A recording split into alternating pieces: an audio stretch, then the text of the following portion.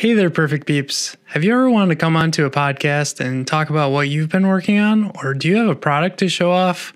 We would love to have you on perfect.dev.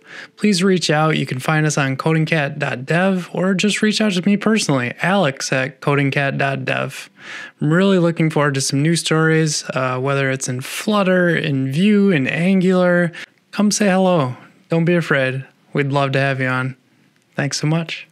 Welcome back, perfect peeps, to perfect.dev. Today we're talking all about creating a startup, and I've brought a whole crew with me. So thank you everyone for joining. I really appreciate it.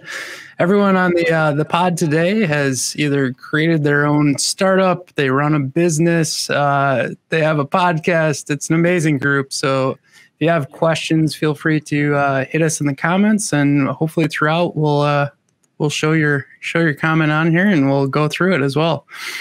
So to introduce yourselves, first up we have Aaron Frost. Can you tell us a little bit about yourself, Aaron? Yeah, so I created a company called Hero Devs. We do kind of, it's an expert consulting boutique, mostly around JavaScript and Angular. So that's one of the things. I also a long time ago, back probably around when I met Tyler, started a conference called NGConf. And so I run a big Angular conference as well. So, and I have a podcast called The Angular Show. So also doing podcasts as well. So, yeah. Very cool. Yeah, great podcast. Check that out if you haven't. Next up, we have Allie. Hey, I'm Allie. I'm probably a little different from other people on here that I do have a day job. So I'm a senior developer advocate at AWS Amplify, but I also have a couple of side gigs. So I have my company, which is We Learn Code, and I used to do mostly developer education consulting through it and content creation. And then I also have the Ladybug podcast with Kelly, which is also its own business. Yeah, it's very cool. We get to hang out a little bit on AWS Community Builder, so it's been fun seeing you over there. I hope you're still excited. What are you, 3 months in now? I'm like 6 months in. Yeah. Oh, wow. Okay, yeah. Time flies. Yeah. Cool. Next up, we have Kelly. Hi, I am Kelly Vaughn. I'm the founder and CEO of The Tap Room, first and foremost, the Shopify Plus agency. I also co-host the Ladybug podcast. And I also co-host another podcast called Commerce Tea, which is a podcast to help you succeed on Shopify. And I also wrote a book called Start Freelancing Today. So I collect LLCs for a living. Awesome. I'm super excited to kind of talk through your book a little more. Hopefully we can get to that. How many domain names do you own, Kelly? It sounds like you probably own a lot of domains. So here's the thing. I think I own maybe like 17 total. I don't own a huge amount, and most of them are like variations of my company name. Okay. Nice. Gotcha. I own a ridiculous amount, and it's always in like the hope of I'm going to create something, and then it never pans out. I get the message from Google, it's expiring soon. What do you want to do? I'm like, remember the side project you wanted to do? Yeah. And last but not least, we have Tyler. Maybe least on this panel. I'll take least. I'm fine with that. Not at all. Tyler McGinnis, founder of UI.dev, where we do mostly education around a lot in the React ecosystem. And then we have some JavaScript stuff as well. I created the Udacity React Nano degree back in the day. Run a few newsletters. That's about it. So. Yeah, I think you got your big start, like you did a React course, right? And it just blew up massively and you were able to send that out, right? Yeah, that was 2014, 2015. So wow. Yeah. It's been a minute. I've been following you for a long time then, haven't I? Thank you. Cool. Tyler's been a great teacher ever since I met him. Like he was responsible for kind of blowing up the local tech scene with our boot camps. He was like the teacher extraordinaire that everyone claimed was the dude that taught him everything. So, and now he does UI.dev, which if you don't subscribe, go subscribe. Attaboy, Frosty. It's probably the best newsletter in tech today. Seriously, Thank you. Read it. Thank you. That's very cool. Yeah, you all do amazing work in the web development area. That's why I really wanted to have you on. And I don't know how I managed to get you all on a single podcast, especially with a week and a half, 2 weeks notice. But thank you once again for coming on. I really appreciate it. Above me here, I also have Brittany Postma. She is my partner in crime on CodingCat Dev, and probably the primary reason that we are having this discussion. I went from my simple LLC that I basically do nothing with, and we are going to grow out CodingCat this year, and it's like, how do we do this partnership thing? How do we start a business for real? How do we do accounting? And like, all these questions, and we've been stressing about for months now, and it's like lawyer talk and all that. And everything we're going to be going through, I feel like a lot of web developers struggle through this, like starting out. What do you do? What's the right way? So I'm really excited. How do I take my dev hat off and become a business owner? Like doing that switch is difficult. Yeah, because I still have my dev hat on, which is why when I refer to myself as CEO, it's actually Chief Everything Officer. It still includes developing. Awesome. So yeah, I guess with that said, I have a list of questions, but we're also looking for some viewers' questions if you have any, and we'll just keep going through this, and hopefully I can learn a lot. And Brittany can, she already knows a lot, so she helps me. I can learn from everything. So I think one of the biggest questions that we always go through, and we talked about for a minute, like Allie's back into a full-time job. How do you leave that full-time job, that comfort, that benefits, the salary, like all that fun, and finally break out on your own? Does anyone have a good story about how they did that? All right, I'll go. I didn't have a traditional corporate job before this. I went straight through from undergrad to grad school. I have a very different educational background. I've got 2 master's degrees in public health and clinical social work, so totally related to development. And I wanted to work at the Centers for Disease Control and Prevention, the CDC. And so I applied for a fellowship there. And it turns out that I was the only applicant for the fellowship because they needed somebody who had their master's in public health who also knew how to code. I'm like, well, this is perfect. This was made for me. Yeah. So that was my first only real job of sorts before going out on my own. And I was still freelancing at the time. And I was actually making more money freelancing than I was making through that fellowship program. And the only reason why I was sticking around there was for the health insurance. So I ended up, I married my husband in September of that year. We just happened to get married. And I was able to get on his health insurance, which is what really officially made the switch for me to be able to go full-time freelance. And I hate that it was all based on health insurance, but it was.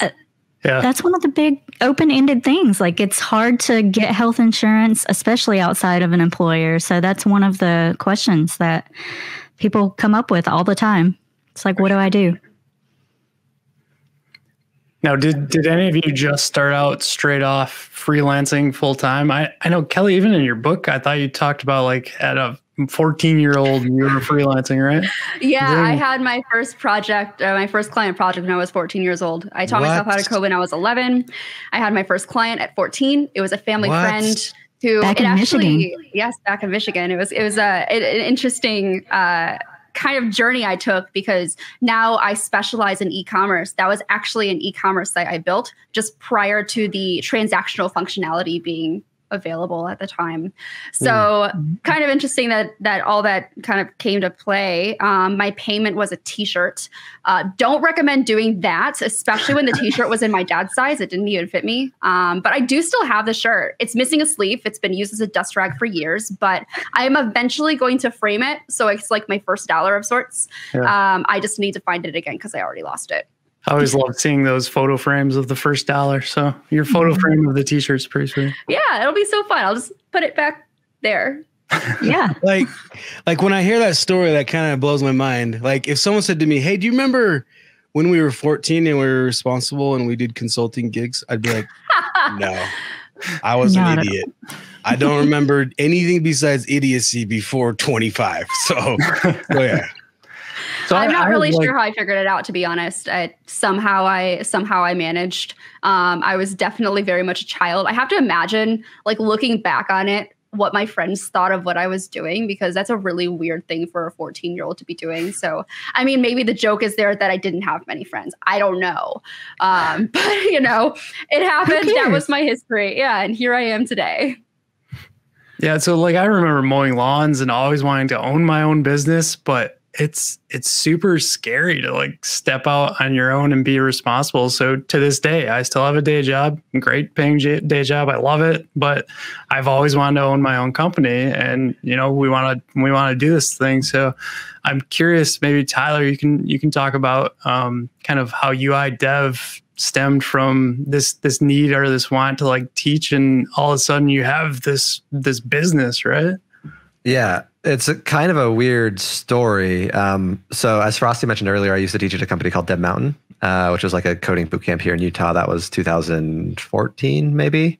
Got involved with the Egghead folks, who are fantastic. So started doing, like, they were really my onboarding into teaching online, because I'd done obviously a lot of in-person stuff. At the time they were doing, and it's still kind of this way, their thing is like bite-sized videos, right? And they've since ventured into the world of, like, doing, like, Ken Dodds has a full, like, production thing with them.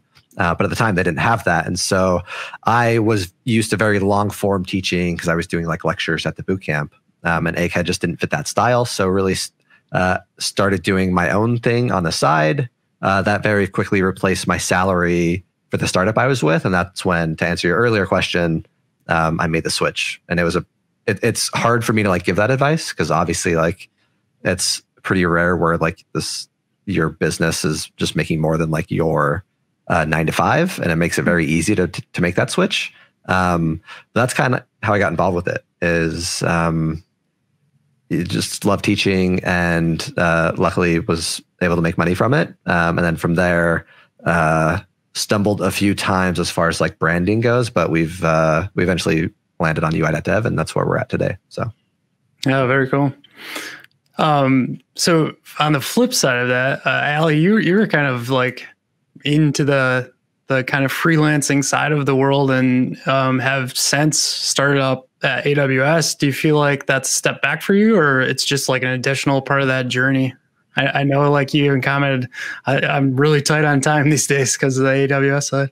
Yeah, I actually never was full-time on doing content or anything like that. I did, though, have my company as my main form of income, just because my other job, I was teaching at a boot camp, which sounds like other people have done as well. It's not necessarily paying the same as a developer job by any means. And so as that grew, it was a larger source of income, but I still did have that day job with insurance and all that. Though I'm really lucky that age-wise, due to Obamacare, I could have stayed on my parents' insurance the whole time too. So that's lucky. But yeah, I actually haven't been full-time. So and the big decision for me has been mostly just on trying to establish my credibility. And so working for different companies in order to do that, at least for the next couple of years. So that's my big decision. Very cool. No, it's a hard decision to go either side of it. So I really appreciate you being on for that other voice to it too. So our next kind of question, and it relates to Brittany and I, and how we're forming this. Have any of you dealt with a partner? And Frosty, I know I'm going to jump to you first on this, because I know you have. How do you start that partnership? How do you make everybody happy? How are you breaking down percentages? Like, can you talk through that? Yeah, I think this is a difficult question to answer, because every situation is going to be different. Yeah. Mm-hmm. I will say the first time I did a business that mattered, I didn't know what was happening. I accidentally started a business. Can I say that? Is that the thing, right? So absolutely. We realized afterwards, this is going to be way more successful than we thought. But by that time, we had already committed ownership to who and who and who. And unfortunately, over time, ownership, the responsiveness of the team, there was 5 of us, did not match. And there was clearly others outpacing, certain people were outpacing the rest. And there was a total lack of focus on the business from others. So in that first business, I learned a lot of really important lessons around how to structure my next businesses. And so now when I bring on partners, I will give equity, but I give everyone vesting. And because a lot of times, I mean, all of us who have done something is like, hey, let's all get excited and we're going to do something. And then this isn't a criticism on anyone. This is just how it happens. And it's not a fault of humans. About 95% of people will disappear. Right. So it's not because they're bad or you're bad or it wasn't a good idea. It's just life, you know? And so I don't like to give equity to someone who's going to walk away. So I try and protect the business more and say, hey, we're all going to be in and we're all going to vest over time. None of us get anything just for being here today, but we can vest. And I just explain how vesting cycles work and everything. But so I'm a lot more protective of the business now because I did make accidentally, I was successful and in that made some mistakes on that first time. So, yeah. Do you get funding up front for things like that?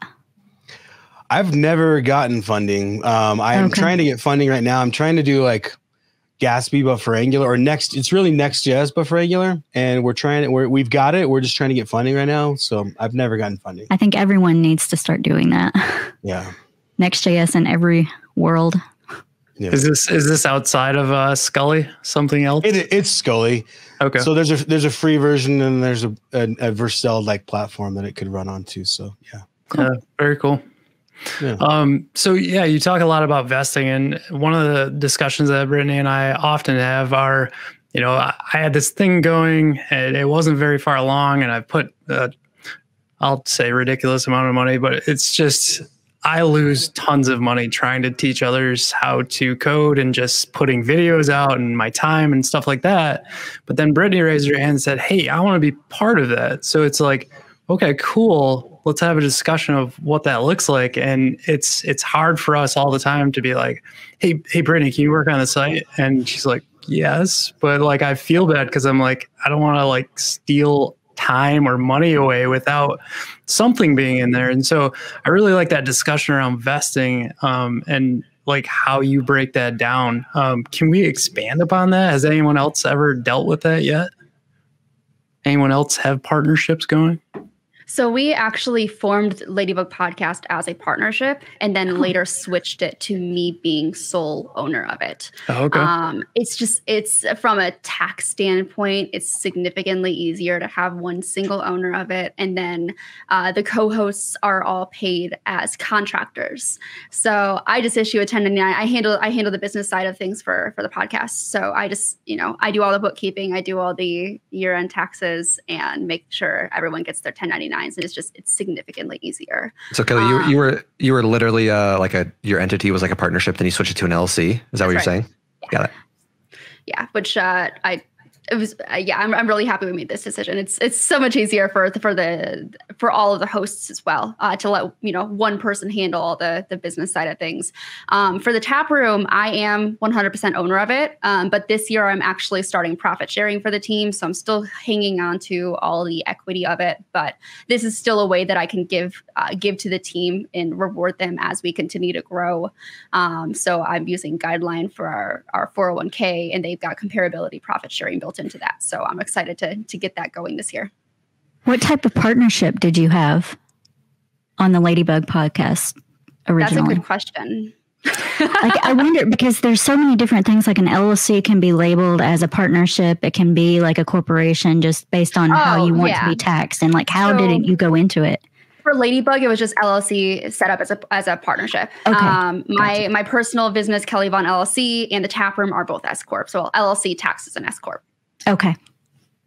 So how did you go about that decision? That's something that we keep going back and forth on. We've actually made it almost to the finish line through Stripe on their Atlas program, and it was like, wait a minute, if we ever get sued, we got to now fly to Delaware because they're in Delaware, and like all of those questions start coming up. And I realize like you guys probably aren't like tax accountants but you've been through this, and so there has to be some thought in there, right? How did that all break down? Yeah. So thankfully, I live in the state of Georgia. Georgia has really easy business registration. Just like the process, it's like $50 a year to renew. It's only like $100 to set up an LLC. So significantly cheaper than a lot of other states. So that was easy for me in the first place. But in terms of deciding whether to go LLC or S Corp, the really important thing about remembering if you're going to go as the S Corp is you are an employee of your own company, which means you have to run payroll for yourself as well. So you have to be bringing in some amount of money to be able to do that. The benefit of going the S Corp route versus just going LLC is that you don't pay the self-employment taxes on what you pay yourself. You're only paying basically half the self-employment taxes. So depending on what your revenue is, it can be extremely lucrative to go the S Corp route. It does involve more tax forms. You get to that Schedule K1 at the end of the year. I know I'm speaking very much in American tax code terms, but that's all I know. Yeah, we did actually. I'll throw it up here. We got a. Are you all American? Right? Yeah, we are all American. Yeah. So yeah, I mean, that's why I decided for the tap room definitely makes sense to have an S Corp for that. I have 9 full-time employees as well as myself. And for Kelly Vaughn LLC, I went the S Corp route just based on the money I was bringing in through the S Corp. That's what I was going to say, is you have to probably have enough money coming in to pay that reasonable salary that you need for the S Corp. And that's a really important piece to it, is that what is a reasonable salary? Because the IRS does require you to pay yourself what is considered a reasonable salary for whatever your job is. So I cannot pay myself $10 a year and take the rest as distributions, unfortunately. Yeah. So I have a real life salary and then distributions on top of that. Yeah, and so I guess I'll throw this out there too. Like, these are all things that Brandy I've been talking about for like months now. And at the end of the day, we just want to get back to the parts that you all do great. If you ask me, it's the teaching part, right? We want to get Coding Cat back over to Next.js, get the new site up, but we're also like thinking long term. What happens if it is successful? Like, how do we actually position ourselves? So I love talking through like the S Corp and pieces like that. What Did any of you, when you were forming like your initial LLCs, did you all just pay that $50 piece and you're like, cool, I have an LLC and I'm good? Or was it, I need to go to a lawyer or online, or how did that kind of work for everybody else? I'll start with Tyler. Yeah, I can actually, sadly, can talk a lot about this because we put a lot of thought into it. So I don't know if anyone else, it probably doesn't make sense for anyone else to be a Delaware C Corp. We're actually a Delaware C Corp. There were some reasons for that, mostly around like if you're wanting to raise capital and you're wanting to do like the whole, growth startup game. Yep. Most investors are going to want you to be a Delaware C Corp just because that's what they work with all day, every day. Also, if you're issuing like equity and you have like essentially shareholders, there's some limitations around doing that with like an LLC and like an S Corp. So essentially, like if you want to raise money or you have employees where you're issuing like equity on like a vesting schedule, you probably want to go with the C Corp. Any other situation, you probably don't want to go with the C Corp because there's a lot of like tax disadvantages to doing it. Not a lot, but there are some that we don't need to get into. I don't even remember what the initial question was, to be honest, because like my head's in like C Corp Delaware land right now. But that's what we did. So initially, before we were branded, we used to be like Kelly, an LLC filing as an S Corp. With the rebrand, we switched to a Delaware C Corp, and that's what we are today. So you switched from the LLC to the C Corp. Yeah, that's an important thing. Not technically. So technically, it's a brand new entity. So we didn't actually like the old one. I'm in the process of just like letting die. Exactly. Yep. And so this is just a brand new entity. So like UI.dev, the like Delaware entity was formed like in like January of 2020. Oh, okay. And the other one was formed in like 2014 or something. So it's worth noting, it's a lot easier to dissolve an existing entity and then set up a new one than it is to change an entity type. Because depending on the change that you're making, you might need to go through the process to get a new EIN, which is the tax identification number for your company. Yep. So it's a whole process. So definitely recommend talking to an accountant about that one. Yeah.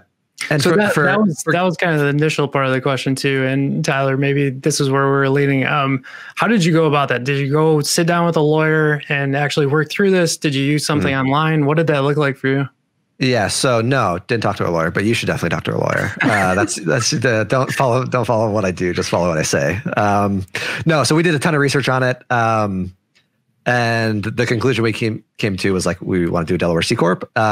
Most of the time you're just going to want a generic LLC, right? And I say generic, not like an integrating way, just like a normal LLC, because that's what most companies can use. Like for CodingCat, that's what I would do. We use Stripe Atlas to set it up. It was fantastic. They have LLC options as well. Super simple. I think we paid like $500 for them to handle everything. And then we do like a Delaware, I forget the exact name of it, but we pay a fee to Delaware every year.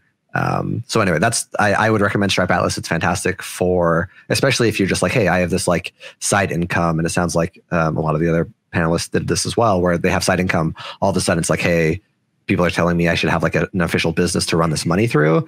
Stripe Atlas with an LLC is probably your best bet. So awesome. Yeah, I really enjoyed it. Even like the response, me saying, wait, we're going to put the brakes on. Like they were super responsive throughout that whole thing. So it's really exciting to hear that side of it. Okay, so kind of starting like let's pretend we actually got this thing rolling. Now we need to start getting work in. And actually, let me see, Chris Ellis through where do you find clients?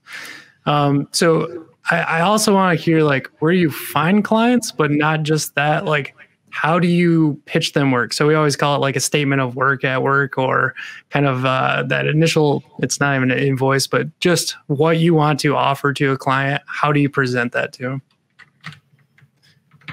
Anyone? Aaron, you're shaking your head around. So it's an interesting question. Everyone's going to do it differently. The simple recipe is try it out a few times, fail, and fix your process. Bad salesmen don't go in with a script. It's okay to go in with a script your first few times, but you need to have a script after your first few times of failing and stubbing your toe. Each stub of your toe needs to become part of your script next time. Whether that's having a slide deck or something else, like just figure out how to not be a dev in the sales meeting and how to become a salesman. This was really weird. This was a really weird thing for me in that phone call where I'm selling. I always told people I'm not a salesman. I'm a developer. But when I was 19, I went and I did this church thing for a few years. And I didn't realize the church was teaching me to be a salesman. I thought I was doing something else, right? Like I didn't realize I was selling God to people. But then I hired a professional salesman and be like, hey, dude, this is how you sell. This is how you close. This is how you progress through the funnel. I was like, wait a minute. I did this for years, yo. And so I realized, everything I had learned, the fundamentals of salesmanship, I learned when I was 19. And that made it go so much smoother. It made me go, oh, I have been a salesman before. It made the transition easier. Not everyone was brainwashed into a cult when they were 19 and went and sold something but so I kind of got lucky in that weird part of life. But anyway, you just have to hone your craft, stub your toe. Don't be that unprepared salesman that doesn't get a script. You eventually got to go in with your scripts and your props and your talking points, but it's okay to go in your first time with no idea what you're about to say and no idea about what they're about to ask. But you just got to hone it. And it's kind of like a rough stone rolling. Eventually you got to smooth off those edges, I think that, and I think doing a lot of research, like before you go in about the person or the company that you're going towards, just make sure that you know what they're about, what's important to them, and not just focus on what you're selling, I think is really beneficial. The other thing I'll just add is it was difficult for me to not see when I went into sales mode, it was difficult for me to not feel like I was bragging. Because it's like, actually, my team is the best at the thing I'm about to go sell you. But when I would say I'm the best, I felt like I was bragging. So I would talk around, we're pretty good. Yeah, I don't know if there's people that can do what we can do. But then I realized that's in a sales call, that's weak. If I was giving a talk at a conference, that would sound horrible. I'm the best. Like that doesn't come across well in a tech scene, but in a sales call, that is how you have to talk. Like this is the best team that you're going to get. We consult for Google, we consult for the biggest clients. That's kind of how you have to talk. It's totally different than how you would sell something during a code review. Like it's a completely different hat. Find something that you can help them with, benefit, make them more money. Like find something that you personally or your company can help them with and sell them that. Say, hey, we can get you 15% more revenue or whatever it is. Just find something and let them know that. Be confident. I will say, be careful with giving actual numbers unless you can stand by those. That's a very, very slippery slope to go down. In terms of research ahead of time, so this kind of goes both ways. It's good to know about the company who you will be speaking with, or the people you will be speaking with, what the roles are, what the company does. Again, I focus on e-commerce, so I have a very specific kind of niche that I'm in. I know what I'm getting myself into, but it's also important for them to do the research on you as well. So we have a new project application that we send to everybody. If they want to get on a call with us, we require this project application to be filled out first. It's a little lengthy. We're asking, what is your USP? We're asking, of course, what your needs are and things like that. But our goal is like, I'm actually looking, how much detail are you putting into this? If you're just answering just like, NA, we'll discuss on call, you're not putting the effort into the relationship up front. I'm not going to do the same thing going forward. I understand that's kind of coming from a point of privilege of already having a number of clients. Not so easy to do when you're just starting out. But understand that these sales calls go both ways as well. They have to be a good fit for you, and you have to be a good fit for them. If you start signing on clients just to bring in the money, just to get the portfolio work, and they end up being terrible to work with, not only are you taking up your time for clients who you would actually enjoy working with, but you're just going to go mad. You are going to just not enjoy the work that you do. So it's very, very important that you take these sales calls to be as much of a review for you as it is for them as well. So kind of like a job interview, the same thing. You're interviewing the company as much as they're interviewing you. Yeah. I totally agree with what Kelly just said. Yeah, for sure. I say this, that every job that I've ever had, I got by doing the job for free first.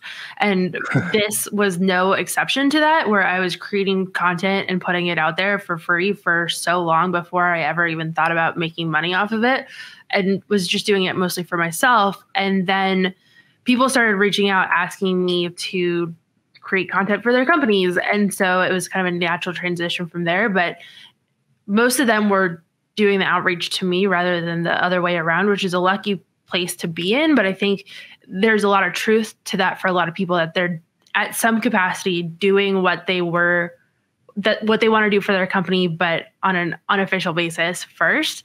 And then what I did was I made a work with me page. So I had a page about all the information that somebody would need to know if they were going to do a collaboration with me, what my rates were, what timelines would be, how much time to expect things by, just so that everything was really upfront. All the stats on my following and how many people read my content normally and things like that, so that everything was done upfront. Expectations were set. I was not jumping on a call unless I knew that they were serious and that they were actually going to pay what I was asking them to. I think wasting my time on a lot of those calls, especially while having a day job, would have been really exhausting and really overwhelming. And so making sure that they were serious first was really important, because again, this relationship goes both ways. So you actually talked about something that I want to break down into a little further. Like you put out kind of your rate and what the actual work was that you get into.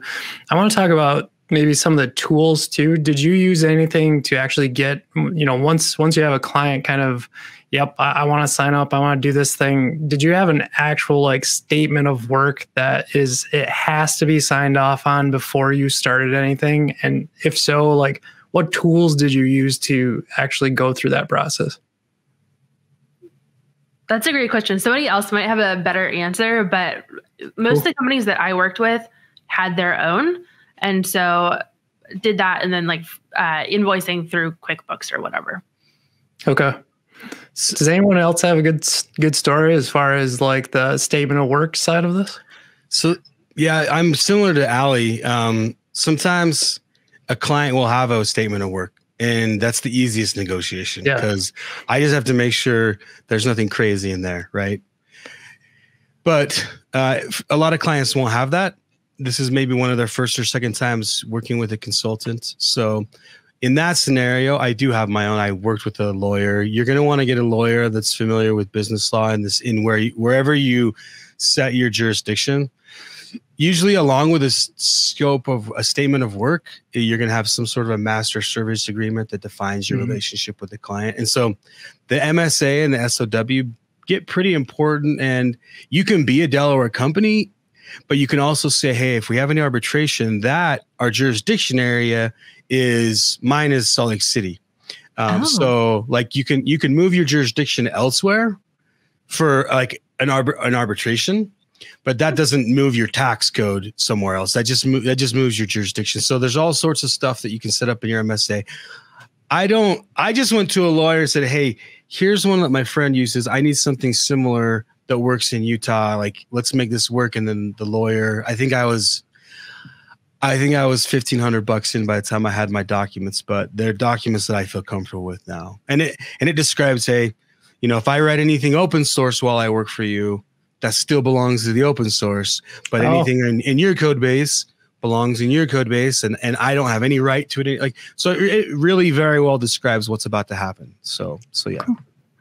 Does anyone use LegalZoom? Sorry. No. I was just going to mention it's absolutely important to use an attorney when drafting up any kind of legal document. It is well worth the cost. I've had attorneys draft up our statement of work, which has gone through multiple editions at this point. Our employee handbook. They review any kind of NDA that's given to us. We are very, very careful about signing NDAs because we don't want to limit ourselves to being able to work, let's say, I'll occasionally get an NDA that says I can't work in, let's say, I can't sign on another home goods company for 5 years.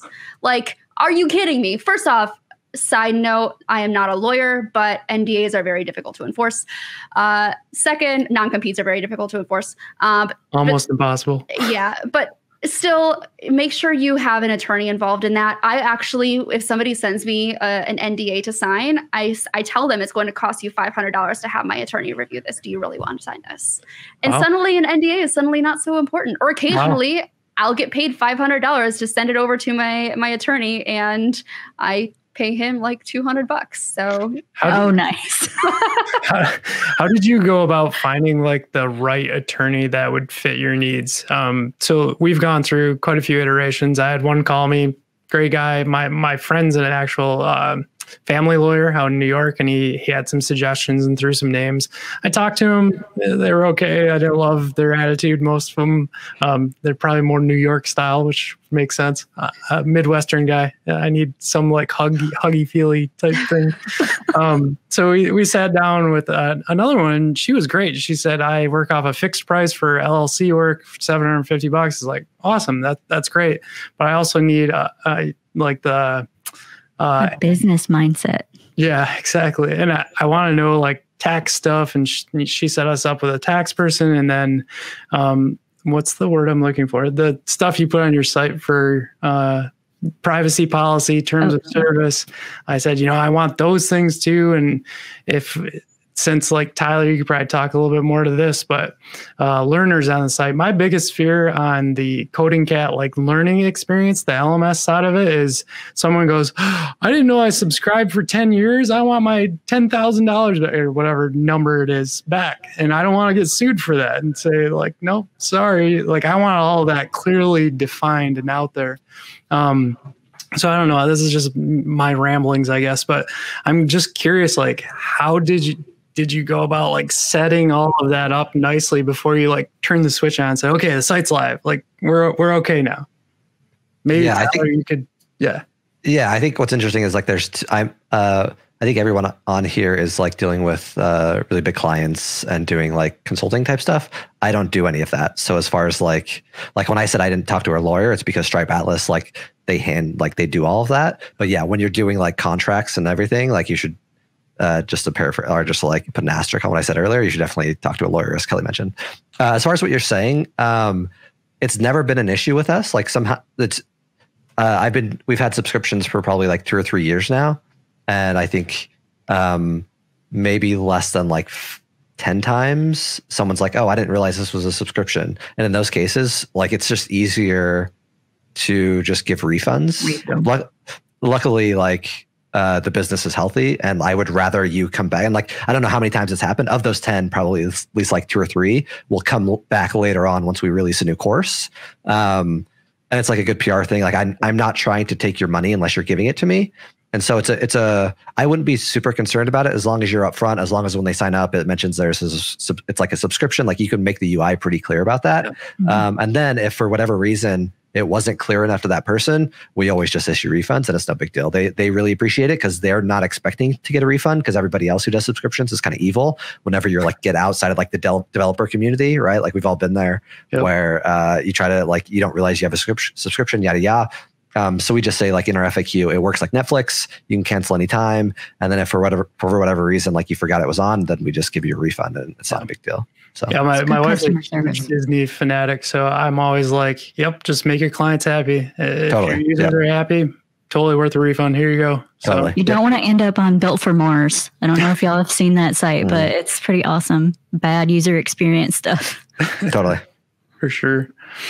So now we've kind of walked through how to get a client. I still don't have a clear picture on how I want to do my SOWs, but whatever, we'll figure that out. But now we're kind of into that range. And I guess I should have broke down, Tyler, you kind of just touched on it. Like we will have Coding Cat, and it's going to be a learning platform that we have, but we're also planning, which Aaron touched on, open sourcing the core platform of it as our, hopefully, I don't know if it's the first or not. I keep saying it's going to be the best Next.js LMS that will be out there.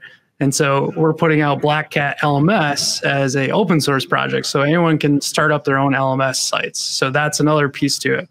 And those are kind of our 2 funding models. Is we're going to have the learning platform part of it, but then if others want to come to us to have their website updated with this new LMS package, BlackCat LMS, that's kind of the service side of it too. So we have those 2 flavors going into it. And I'm just curious, like, as we start building that out, how do we do accounting? Like, what software are you guys using? Is it just QuickBooks and it's that simple, or how does that look? I can just give you kind of our stack real quick. So we use Gusto for payroll and HR. They're fantastic. Mercury is our bank. They're like an online first bank. It's like if any one of us were to have created a bank, like very UI UX focused, very pretty, very nice. They've been fantastic. Bench we use for bookkeeping. So they handle all of our bookkeeping. They're nice too, kind of like an online first bookkeeping. Earth Class Mail is really nice. I don't know if anyone else here uses that, but basically, like, I don't like getting letters in the mail, like physical letters. And so they handle all of our, like, basically we have a place in Salt Lake with like a physical address. So we send all our mail there, they scan it for us, and then they basically send it to us in an email. So that's fantastic. Sweet.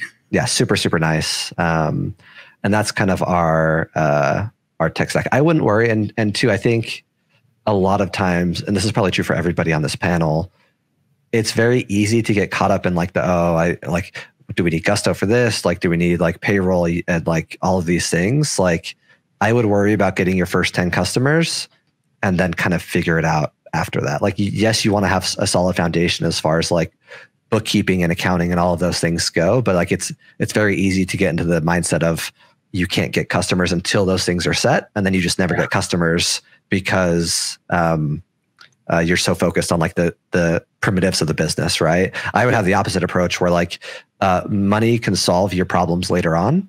And so I would optimize for getting customers and making money before I worry about any of the like entity, Delaware, whatever stuff. So anyway.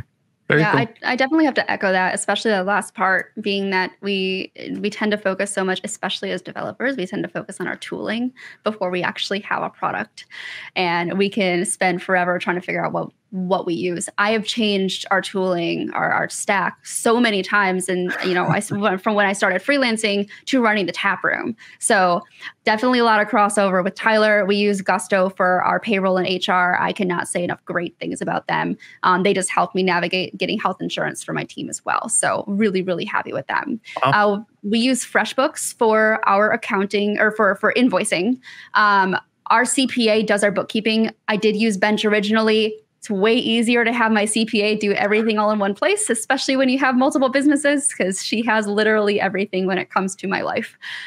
We use Guideline for our 401k. What else do we do?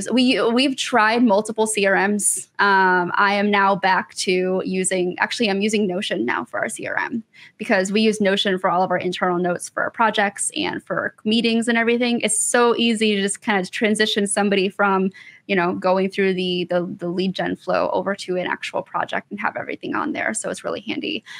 We just switched over to using Harvest for time tracking as well, if that's a necessary thing for you. Really excited about that move. We were using FreshBooks time tracking before, but we get more details with Harvest.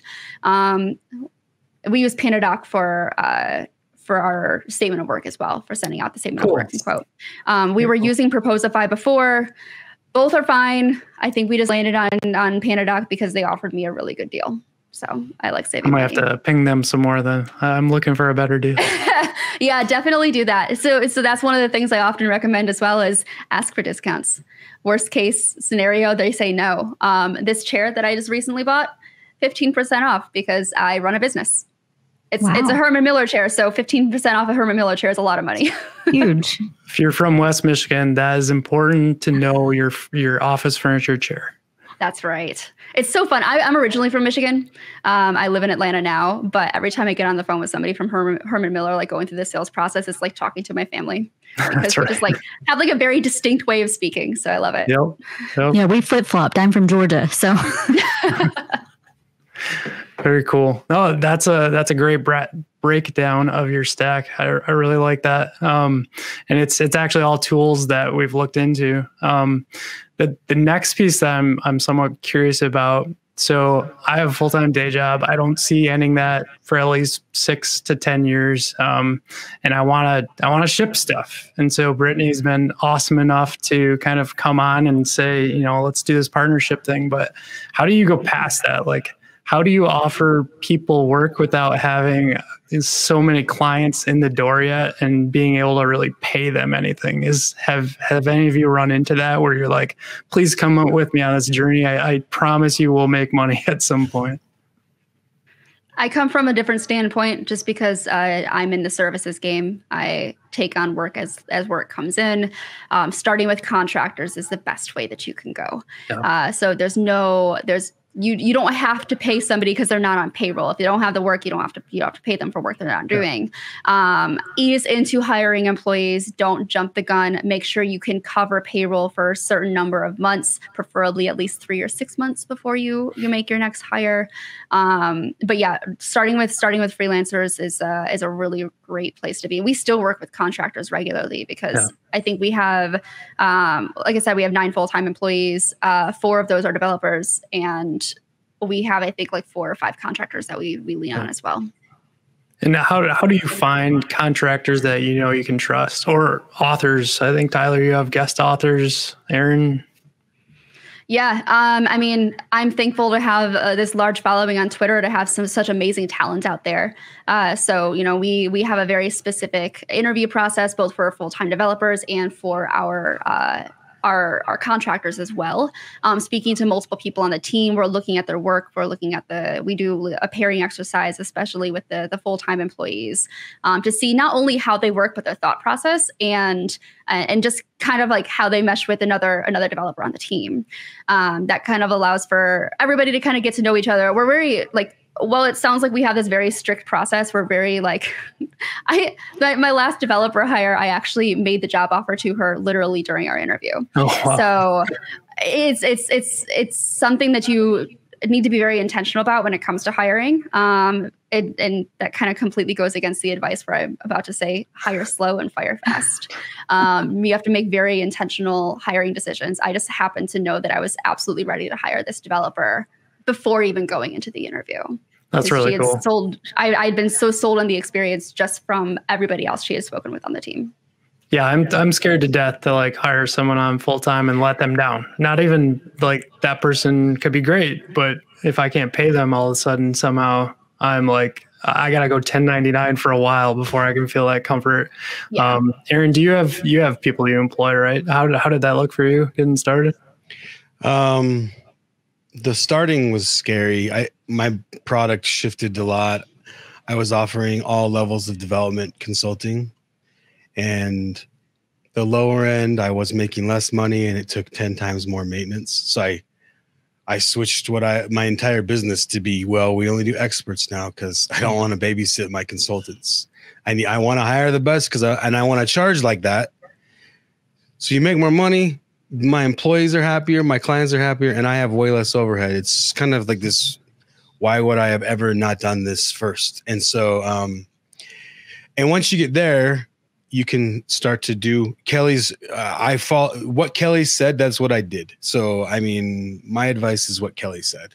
I started small, started with contractors. And then once my business transitioned and once we figured out what we were, then we made some more money and we started going to W-2s and stuff when it made sense. We still use contractors when it doesn't. Like I'm exactly what Kelly said is exactly where I'm still at today. Awesome. And to Kelly's point, I'm still like CEO as well. I still chief everything this thing. And it's frustrating. I'm about to make a transition to where I don't consult anymore. But for now I am. Kelly sounds like her and I are doing a lot of the same stuff, though she's probably at a completely different scale as far as like awesomeness. And certainly I feel like looks like I'm twice her age. So that she's doing it is super impressive. So yeah. Well, you have to remember she started when she was 14. I know.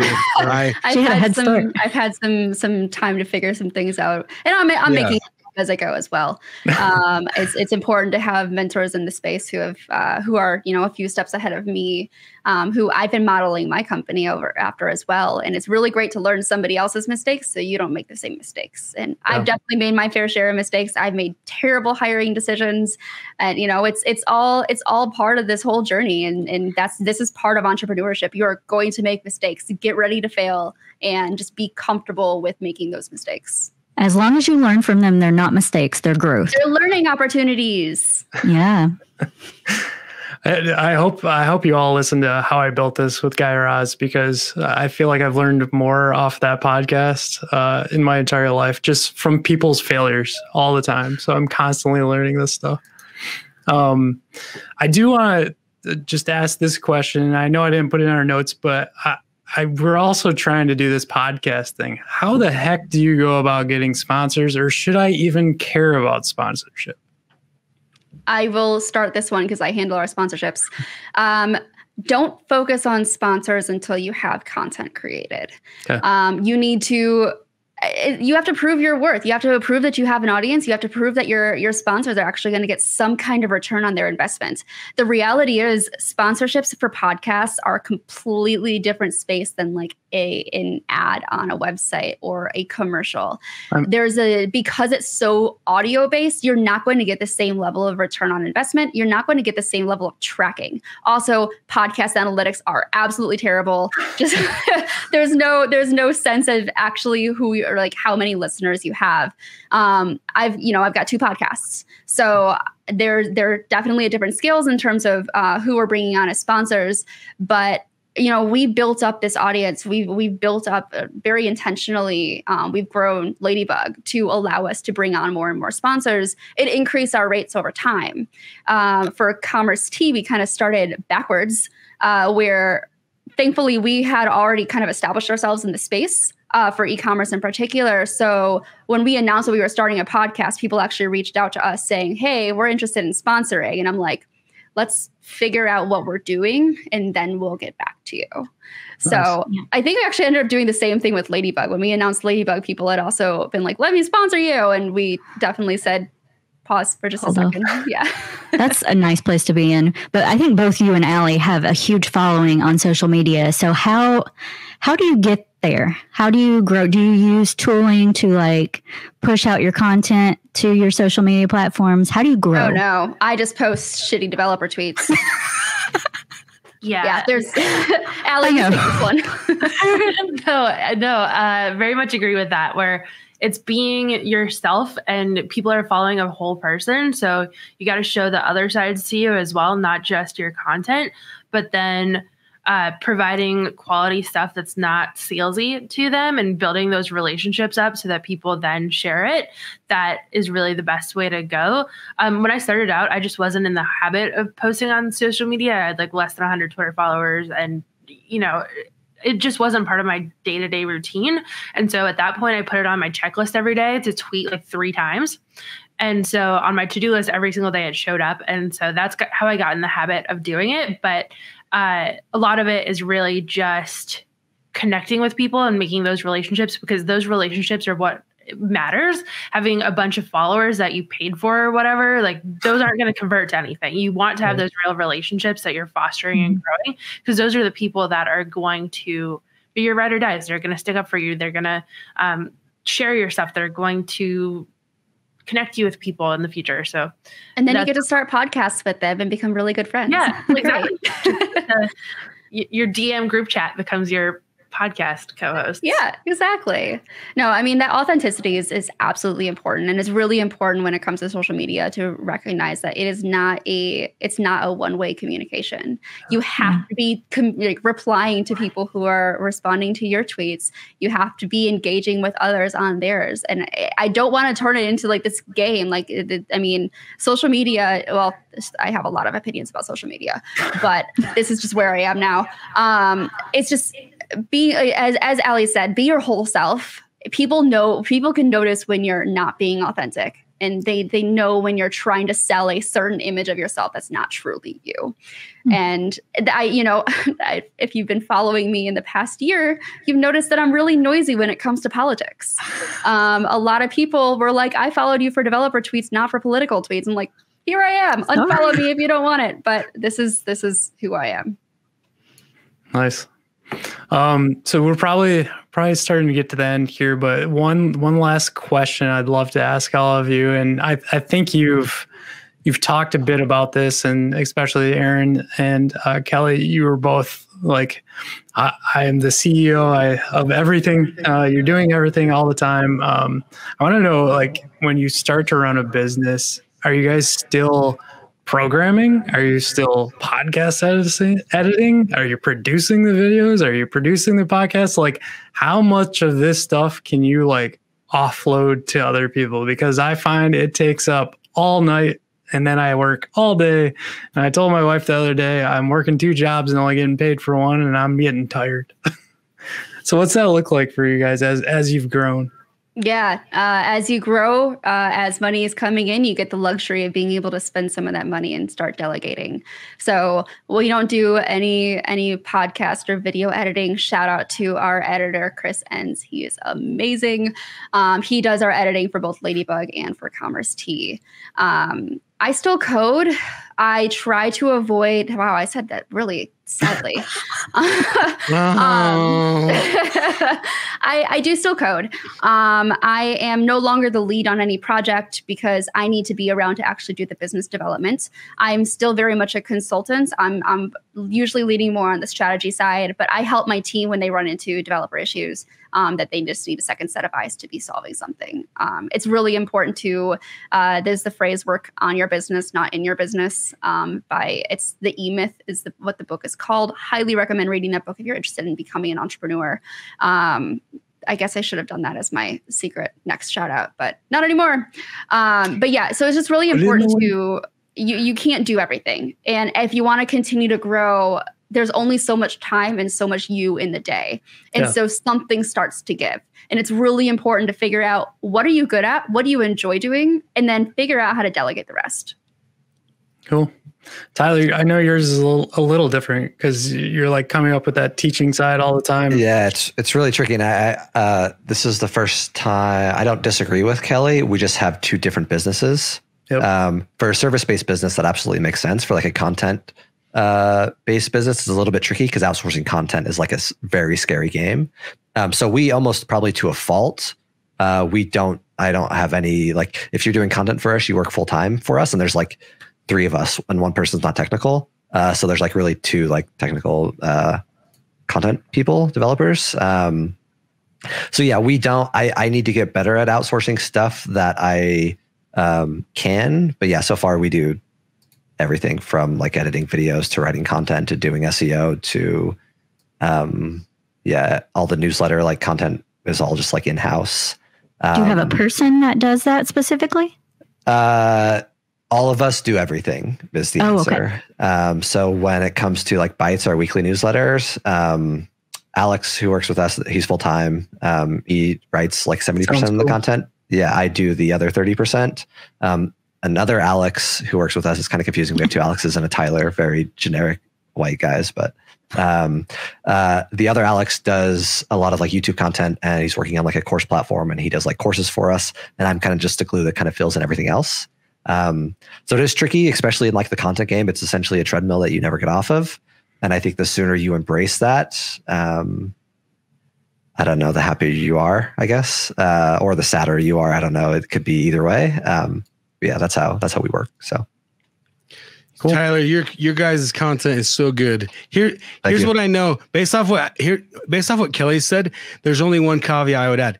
Anytime you delegate, a little bit of the magic you bring to it, totally, it's lost a little bit. Mm-hmm. And a little bit of the flair at least in my experience, okay?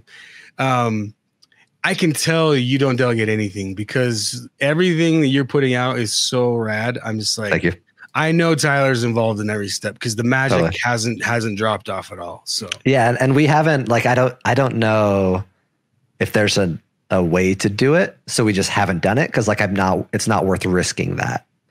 And so like that's why like every Sunday I'm doing like Bites content, like our newsletter, and like the rest of the week is spent doing other content because I don't know. It's a super hard problem, and I haven't tried to solve it yet because I'm worried about screwing things up. So, do you have a really good schedule management that you have your to-do list of stuff you work on at certain times? I do, yeah. So I have 2 kids under 3. I'm training for an Ironman and also doing the business thing. So it's like everything, like if I'm not doing one of those, if I'm not hanging out with family, working on the business, or like running, biking, or swimming, I'm probably sleeping. I can't even imagine that. It's not, so I have to caveat this with like, this is what I really enjoy. And so it's not like, I don't recommend it for anybody else. I just happen to enjoy all 3 of those things a lot. So it works out for me. Cause like if I were to be doing something else, then I'm usually like itching to be doing one of those 3 things. Right. So yeah, really strict schedule, but it, again, I really enjoy it. I don't have a good answer for that because it makes me sound a little bit more rigid than I want to come off, but like that's the reality of it, especially in like the content game that I am in. So yeah, you're like me. My wife's always like, "What are you going to do when you retire?" I'm like, "This is all I've ever wanted to do. So why would I do anything else?" Yep, it's a hobby.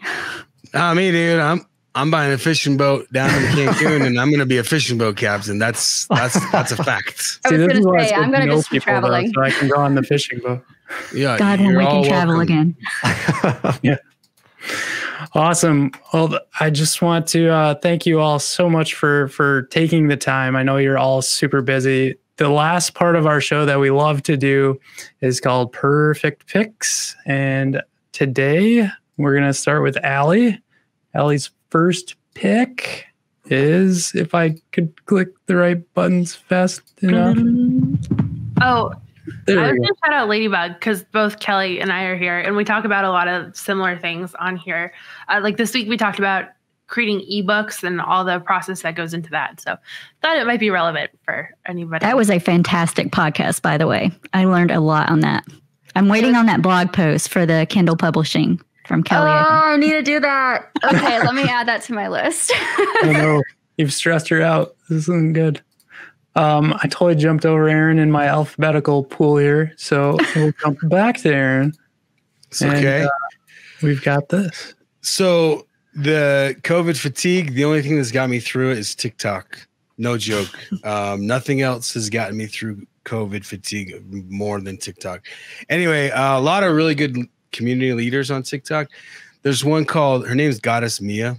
And so I just wanted to put her down as my perfect pick because she's an example for all of us to model after. She has an ideal level of intolerance for intolerance.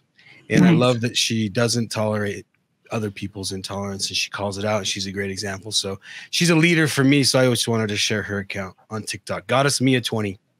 Very cool. I saw a really good TikTok today. if you replace the word "you" and Kelly Clarkson's "because of you" with COVID, it all fits. Oh, no. So go for that. Yeah. Well, now I know it's going to be stuck in my head all day. All right, Kelly, you are up next. So it can't be a live event without me recommending Atomic Habits by James Clear. This is the book that I read every single year on forming good habits and learning how to ease into it, really. A really, really great reminder, even if I've read the book multiple times at this point. So highly, highly recommend adding this book to your to-read list or to listen to list. Very cool. Love that. I have read Atomic Objects, but not Atomic Habits. Oh, well, now you have your next book. It's a good one. Mr. McGinnis. Yeah, mine's a super boring one, but I try to keep it on theme with the show. So mine is it's a book, Financial Intelligence. This is the revised edition, so a little bit more exciting. Basically, what it allows you to do is if you're wanting to start a business and you're wanting to make business decisions based off your financials, this is like a perfect introduction. It'll teach you everything from like how to read an income statement to a P&L statement to like COGS and EBITDA and all of those different ratios that you should care about. And so if you're wanting to get a little bit more financially savvy as far as like running a business goes, this is a perfect like 101 book for you. So very cool. Love it. Brittany. Yeah, I have Start Freelancing Today by one of our guests, Kelly Vaughn. It is an amazing book that takes you through each part of creating a freelancing business from scratch. And it'll take you all the way from starting out your business to how to deal with clients. And it was just a fantastic read and gave me a lot of insight into that world. There's our shirt. And there's the shirt. Yep. Yeah, there it is. What did you do to that thing? It's more what my dad did to it. So I completely forgot it existed until one day he randomly just texted me a picture of a shirt missing a sleeve. I was like, I know exactly what that is. And then he gave it to me, and here I am holding the shirt. It's funny. I didn't realize it was Hudson, Michigan. I have some relatives over there. Yeah. Cool. And then my other pick is kind of with Kelly's stuff too, the Shopify blog. She works with Shopify, and they have a blog post on how to start a business, which also takes you through a lot of that. And I found a lot of details in there, and they have a lot on the blog in general, but this specific post was really good, breaking down some of the stuff that you need. Remember that number 4 that I keep telling you I'm going to give to you of my grand business plan? I think I just let everybody in on the secret, so we're probably screwed.